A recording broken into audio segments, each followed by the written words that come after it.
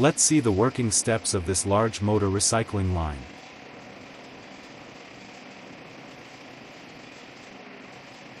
First, feed various waste motors in the conveyor belt.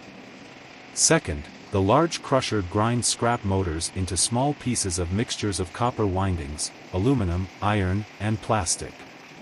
Thirdly, magnetic separator separates iron from the mixtures.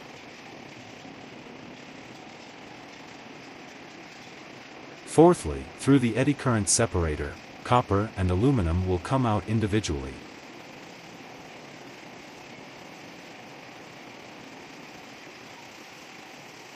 Finally, the copper windings will be delivered to the granulator machine, crushed and separated again.